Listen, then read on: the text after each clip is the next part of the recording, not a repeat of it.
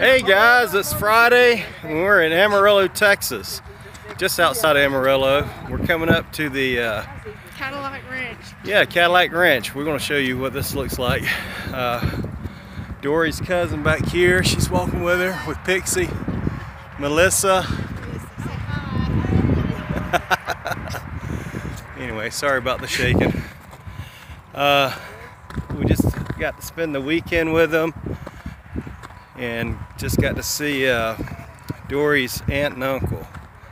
So we wanted to come down here and visit everybody and visit and share. Nellie got to sing a lot today for the guys in the nursing home. A couple hours, yeah. And having a beautiful day. The temperature is beautiful. And I'm going to show you, let me see if I can turn the camera around. Not sure if I can do this. You can't. I can't do it, okay. So I might have to reshoot the video. Or turn it this way, how about this? There we are. This is called the Cadillac Ranch. Where are you Apparently at? there's this really rich guy. I'm over here. Okay. Apparently there's this really rich guy and that's too bright. There we go. Apparently he had these Cadillacs or something and he buried them. Yeah, kind of different. Yeah.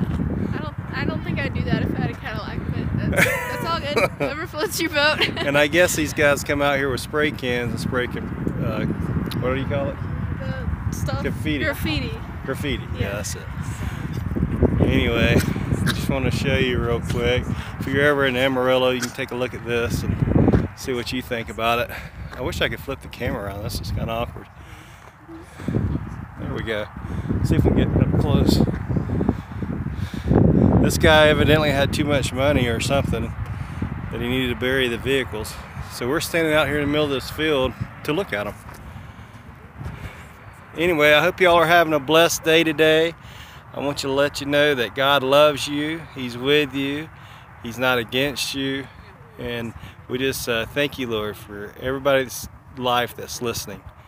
And we just say go before them in Jesus' name. Amen.